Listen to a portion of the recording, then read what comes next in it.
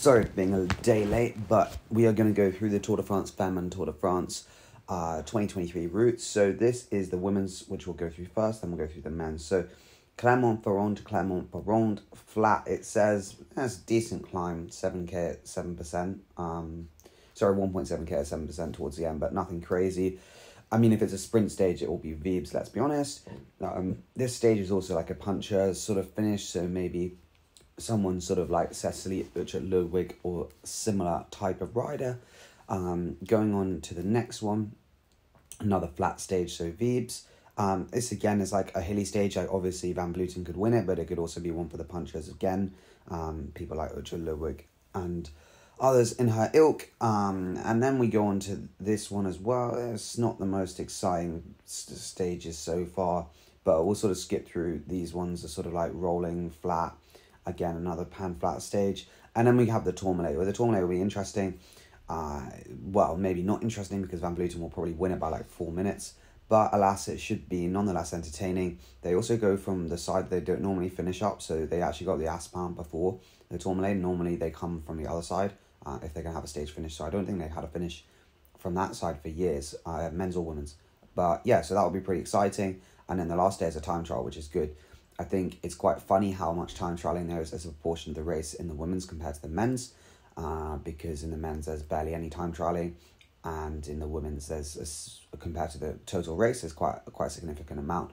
But 22 kilometers looks mildly, mainly flat, one climb, like a 100-meter vertical climb, so nothing too crazy. But you'd expect after the Tourmalet there'll be massive gaps.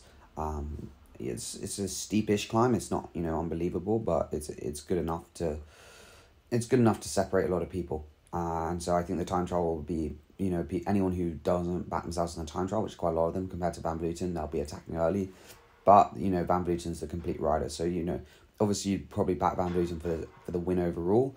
But I also think you never know. She didn't last year, she didn't come into the Tour de France Femme in top condition. Sort of rode into the race. The early days she was missing splits left, right, and centre, but then she rode very, very well on the mountain. So maybe again, if people can catch her out, maybe stage 4, something like this in Rodez, which is like quite a classic finishing town for the men's as well. It normally has like a punchy finish. I think this time it's flat. Oh no, it's not. It's 570 meters at 10%. Oh no, that's just before. Sorry. Yeah, we'll see. So I think an interesting route. I think, it's building on it. I just think, maybe a couple more medium mountain stages. This is obviously a nice medium mountain stage, but I just think some more 5-6k climbs that would make it interesting. Maybe the break or GC dynamic could improve the race. So now we go over to the men's. The men's doesn't have all the stage profiles. I'm pretty sure the women's did there, which was nice. Starts in the Basque Country. It's a very weird route in the fact that it doesn't go, or the same with the women's. Actually, I didn't show you that. The women's is like literally just like Pyrenees and Clermont-Ferrand, and it's very similar to the men's as well. You can see there's like none on the Alpes-Maritimes at all. There's also none on the French coast. There's no Montpellier stage with the Mistral blowing in. So it is a weird route in that sense, and there's a significant proportion of time in the Alps. In comparison to the Pyrenees, where there's only 2 days plus the Basque Country, which I guess is sort of Pyrenees. But anyway, we'll sort of go stage by stage. A lot of them don't have profiles, which is a shame, or they just have the climbs. So this is the sort of got Côte de Pique, which is 2k at 10%. But you don't really know much about it, to be honest. Apparently, it's just a hilly stage. So that'll be interesting to see who wins the first stage. Pretty chaotic, I can imagine. Then they got the Heiskebel, which is also the climb that they use in San Sebastian. Again, it's supposed to be hilly, but there's not really much information about it, which I don't really understand why they do this, but funny, I guess. So, these early 2 days will be not crazy decisive, but decent stages nonetheless. There'll definitely be time gaps between the GC, but probably minimal amounts. Again, this one, I don't know what it is. I assume it's a flat stage, but we just don't know. So, I don't, again, it's just so bamboozling of like, what is going on? Like, this is stage 4 and it just says it's flat and that's about it. So, we move on. Now this is actually a stage profile. So this is stage 5, and this is weird. Like, the Pyrenees in the first week, pretty much unheard of recently. And again, this is like classic Poggy territory, Col de Soude, 15k at 7%. Decent climb, obviously far away out, and then 7k at 9%. That's a classic like 15-minute climb for Pog, and he'll go bim bam on that and probably cause some splits and stuff. So it's quite interesting. There'll be so much decisiveness early on. But as I said, there's minimal time trial kilometers, so I don't think it's going to be as aggressive as it normally is, because there's just no need, especially from the guys weaker on the time trial. And this is the second mountain stage in the Pyrenees, and this finishes at the Courtrai Combosque. Sorry, my French is really bad, but I'll try my best. Again, this is the same sort of start as the women's race, called Aspin Tourmalet. Again, this is the highest point in the race. Oh no, it's not the highest point in the race. I don't know what the Souvenir Jacques Gourdet is. I think it's something to do with maybe the highest peak in the Pyrenees. I don't know. But there's the Henri des Granges, which is the highest peak overall, and that comes in the Alps. This again is a decent stage, but the climb, it doesn't look too hard at the end. 16k at 5%. Like, you know, I can't imagine it's going to be crazy difficult. If we go through the final, so the final climb is here. Oh, it's a decent amount here, to be fair, which is quite steep actually, like 3 kilometers at 11%. You know, maybe there'll be some gaps as well, but it doesn't look the hardest of finishes that I've ever seen. We're now on to stage 7, which again is going to be a flat stage, so, you know, just a sprint. They'll be all the favourite sprinters. I don't think there's much point going through the sprinters, to be honest, because you don't know who's going to be there, who's going to crash, etc, etc. Again, Le Bon to Limoges, probably be one for the breakaway. Again, you know, you just don't know. This is the Puy de Dôme, which is on stage 9. Now, this is going to be a really exciting finish, to be honest, because they haven't done it for ages, and it's actually quite hard. I'd say it's like not quite Vuelta-esque mountain goat path level, but it's not far off. Like, what's that, like 4k at 4k? So yeah, about 4 kilometers at 12%, 11%. That is pretty strong.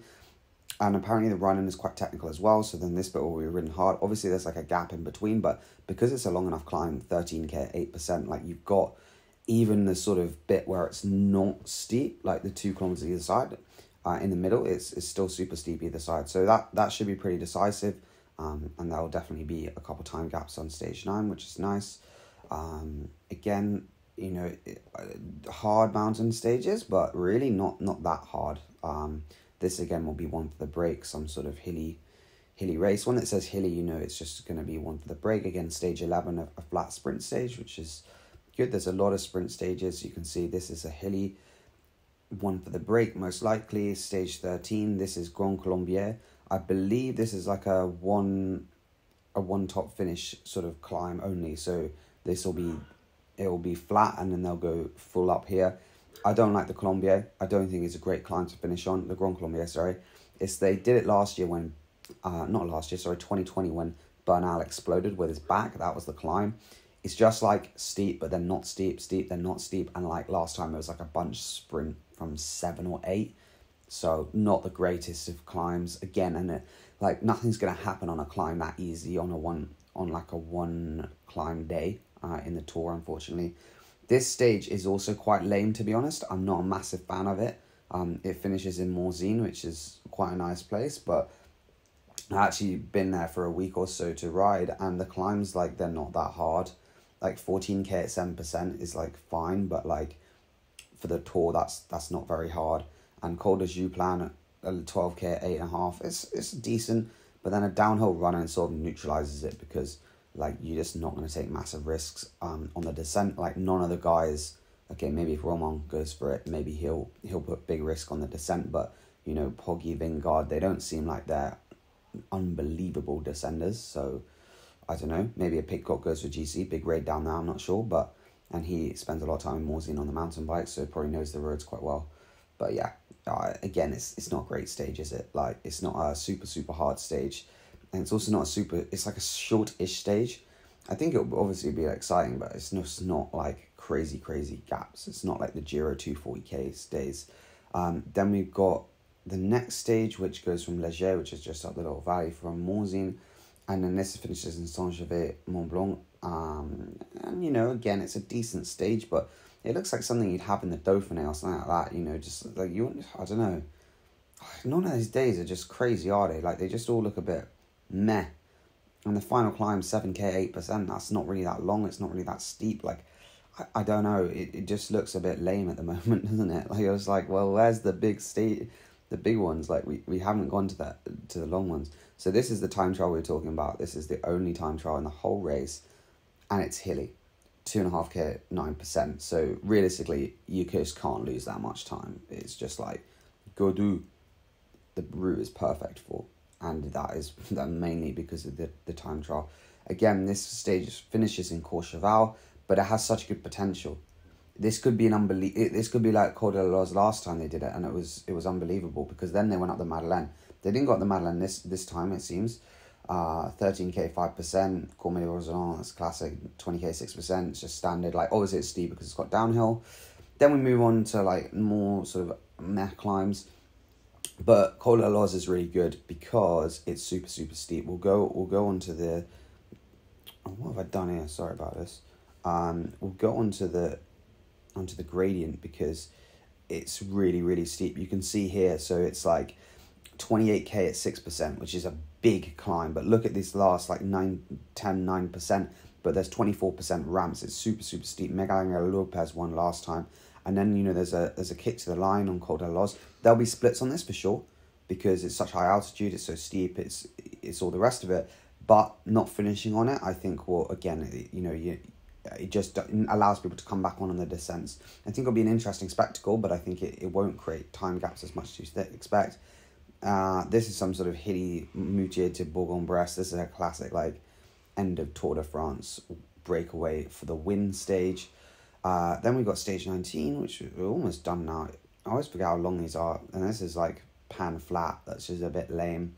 And then stage 20 is the last proper decisive day. And it's not very decisive. But I don't think this is a bad thing on the last day. I'm sort of convinced that actually having a soft last day creates more exciting racing than like just one really hard day.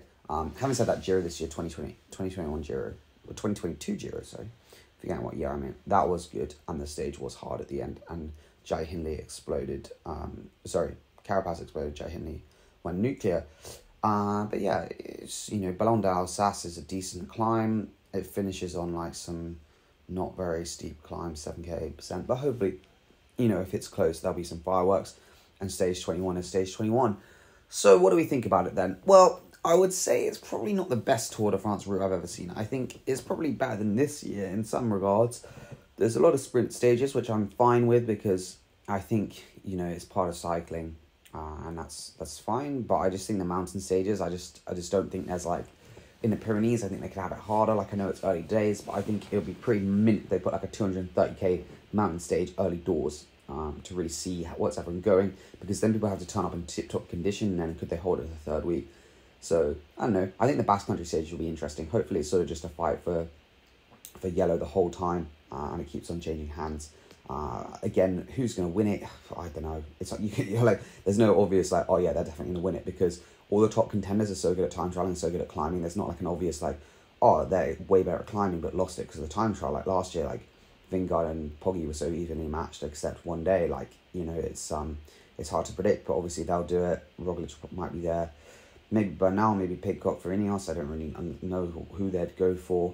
Carapaz might turn up as well. He's, you know, decent chance. David Gaudu, of course, has got an okay chance because there's not too much time trialing. But again, you know, we'll just have to see. Maybe Naidoman would be a decent one. Not crazy altitude, but a decent number of passes over 2,000 meters.